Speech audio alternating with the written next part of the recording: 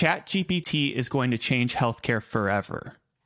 Now, there's been a lot of talk over the last few years about how artificial intelligence is going to change healthcare.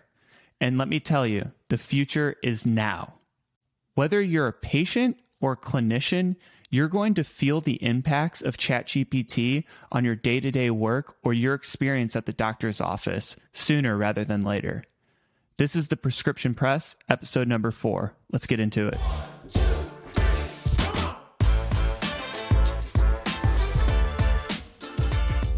I'm your host, Nolan Fisher. I'm a physician who breaks down medical news.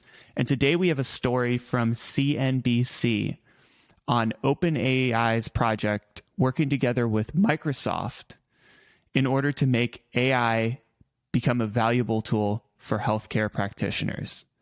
Before we get into that, however, I want to tell you a story. And it's a story about my experience in healthcare and how I believe this will affect not only me, but the patients that I treat. So whenever I first started off in medical school, that was about 8 years ago now. I've done 4 years of medical school and 4 years of residency. And in that time, I've heard countless amounts of times about how being a physician isn't what it used to be. And a big part of that is because there is such a large, what they call administrative burden on the physicians now. Now, this comes down to a bunch of different things like dealing with insurances and administrative roles at hospitals and stuff like that. But one of the big issues is clinical documentation. And that's whenever your physician types up a note after seeing you or while they're seeing you in order to document the care that they are giving. Initially, before computers were around, these notes were scribbled on a piece of paper and were merely a means to communicate information from one visit to the next so that they would remember what was going on and remember what the next steps were in the treatment plan. Well, that's not the case anymore. With computers, there's this whole influx of information that can be put in and stored in a relatively small space. And so as a result, physicians have to type more and more and more in their notes, and they're constantly increasing that amount over years in order to satisfy billing and coding requirements, and then, of course, insurance companies.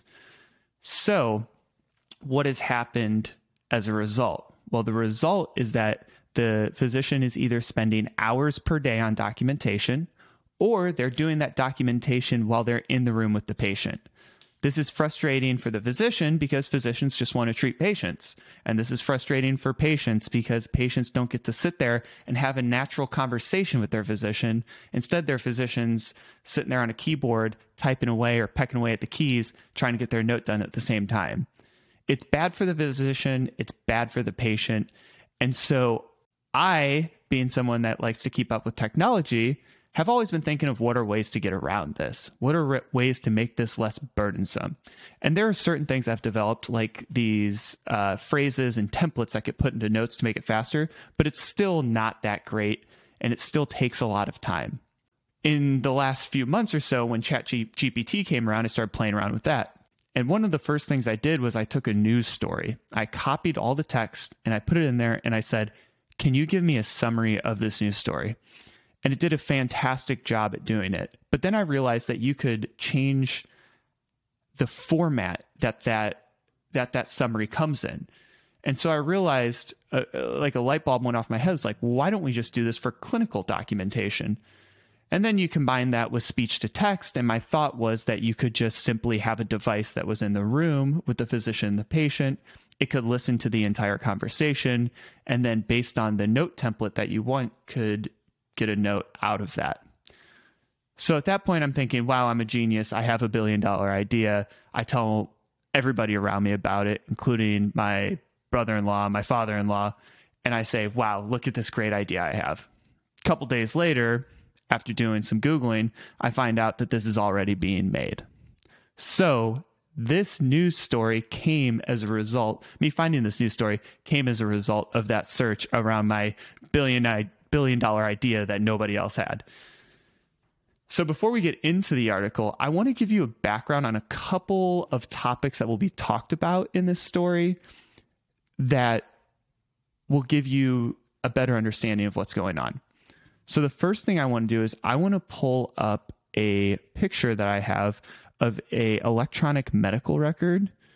This specific one that I'm going to pull up is called eClinicalWorks. There's a bunch of different ones, but this is just one of the examples. So here is eClinicalWorks. This is commonly used in outpatient clinics. If you're a physician, you will recognize this. As a patient, this is the part that you don't see, but this is like your profile that pops up. And it includes information like labs and notes and orders and stuff like that. But basically, we work from here. So we will type in on the left side over here is a good example of a note. And it includes things like why you're coming in. That's the chief complaint. And then the HPI is the history of present illness. That we have to type in all that too. And that just is like exactly what's going on surrounding the time that caused you to develop this chief complaint. The other thing that you can do in here is you can place orders. So if you have knee pain and you need to get an x-ray, your physician can put that in here instead of having to write it on a piece of paper. So that's a good example of that. One thing that you can do to make your note-taking more efficient is you can use dictation. And the company that got that's the most popular for that is called Nuance, and they make a product called Dragon. I'm going to pull that up right now. So here's a picture of the Dragon microphone. This plugs into a USB slot on their computer, and you can talk into it. The really nice thing about this is dictation until the last couple of years hasn't been very good, and it would really stumble over medical jargon type words. The thing that Nuance did that was really good was they allowed you to train the microphone with your own vocabulary. So big words that you'd put in there that are medical terms that wouldn't usually be recognized, it would be able to pick up. And this made your note-taking faster, but still, it still is a long process. So those are two of the companies that will be not eClinicalWorks, but Dragon is one of the companies we'll talk about in this article. And just understand that this is all related to different electronic medical records like eClinicalWorks. So I'm going to pull up the article now. All right, so here's today's article. This is from CNBC, titled OpenAI-powered app from Microsoft will instantly transcribe patients' notes during doctor visits. So Microsoft's speech recognition subsidiary, Nuance Communications, on Monday announced Dragon Ambient Experience Express, a clinical notes application for healthcare workers powered by artificial intelligence. It's important to note when we talk about this, Dragon Ambient Experience, that's the same company as Dragon. They created something called Dragon Ambient Experience, which we'll touch on later, but it works similar in the fact that it listens to the entire encounter and then gives you a note. However, remember that Microsoft is a main investor in OpenAI, and OpenAI makes ChatGPT. And that's something, GPT-4 is their model that powers ChatGPT, and it's something that they're saying will be incorporated into this new model. As I've highlighted here, DAX Express will draft a clinical note within seconds after a patient visit. It also uses this OpenAI GPT-4 to form insights from unstructured data like conversations. Just like I was talking about, takes a conversation and spits it out into a note that is the way you want it. Here's a quote from the company. Our ultimate goal is to reduce this cognitive burden, to reduce the amount of time that they actually have to spend on these administrative tasks. Again, the administrative tasks that we're talking about include dealing with insurance, but a big part of it is clinical documentation. So Microsoft acquired Nuance for around $16 billion in 2021. The company drives revenue by selling tools for recognizing and transcribing speech during doctor office visits, customer service calls, and voicemails. So I didn't even realize that they did stuff outside of medicine too, but it makes sense. Like that technology can be used across every different sector. Down here, they say that Nuance Dragon Medical One speech recognition is used by more than 550,000 physicians. That's pretty impressive. That's definitely got to be the biggest one out there. DAX Express also builds on the original DAX application. This is what we were talking about before, with their original DAX application being slightly different. So DAX converts verbal patient visits into clinical notes, and it sends them through a human review process to ensure they are accurate and high quality. The notes appear in the medical record within 4 hours after the appointment. If I had to guess, this would be why DAX isn't used everywhere. My guess is it's not that great because they don't have the artificial intelligence that OpenAI had, and that the 4-hour window to get the note back is frustrating for physicians that just want to get their notes done by the end of the day, and they don't want to have to review them the next day. Because if you do that, you aren't going to get your notes done until the evening, which means the next morning you'll have to get up early and review those notes and sign off on them and stuff. So DAX Express, in contrast, generates clinical notes within seconds. It's pretty impressive. But ChatGPT provides crazy responses and all sorts of text in just seconds. So I'm not surprised that it has this capability. The price of Nuance's technology varies based on the number of users and the size of a particular health system. Not shocking. Pricing in anything to do with healthcare is notoriously opaque, and they do this so they can make the most amount of money. It's a crooked system, but you'd think they would just have a subscription per physician, but unfortunately, that's not the case. Importantly, they say that the data is fully encrypted and runs in HIPAA-compliant environments, meaning that your personal healthcare information won't get leaked because it's not in a private setup. Finally, they have a quote at the bottom that says, "The physician and the patient can just face one another and they can communicate directly. The patient feels listened to. It's a very trusted experience."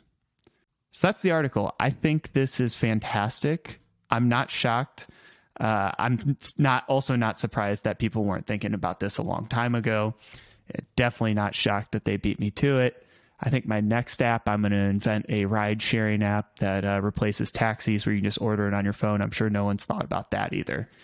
I think that as a physician, I want to be able, if I'm in a clinical setting, to walk out of a patient's room, go to the next patient's room, sit down, have a conversation with them, discuss what is going on, what we can do to treat it, and why.